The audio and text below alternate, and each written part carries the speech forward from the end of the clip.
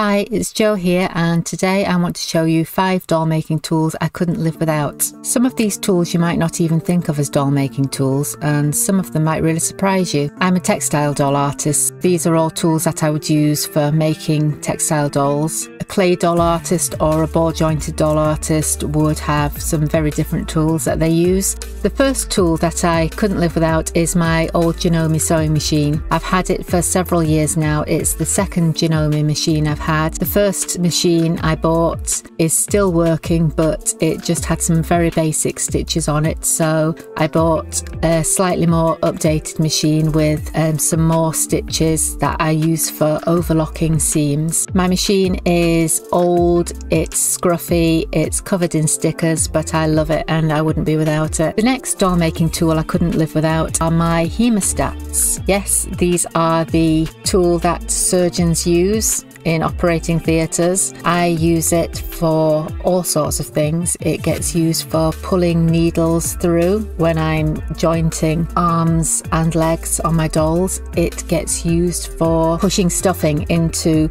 the limbs. I've had this pair for a lot of years and I've just kept using them and they still work fine, and yeah, wouldn't be without them. The next doll making tool that I couldn't live without is my ballpoint bodkin.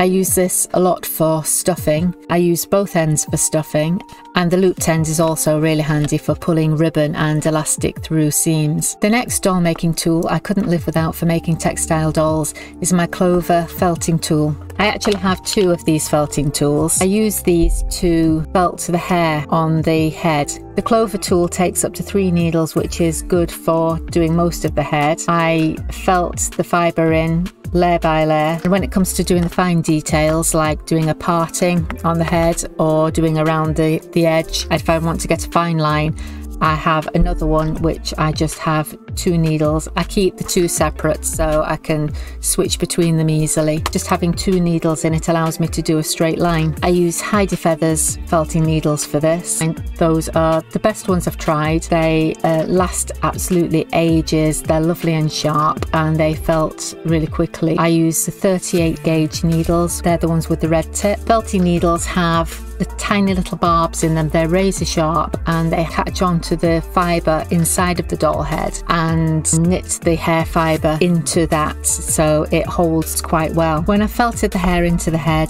the next thing I need is this, my secret weapon, the Monster High hairbrush.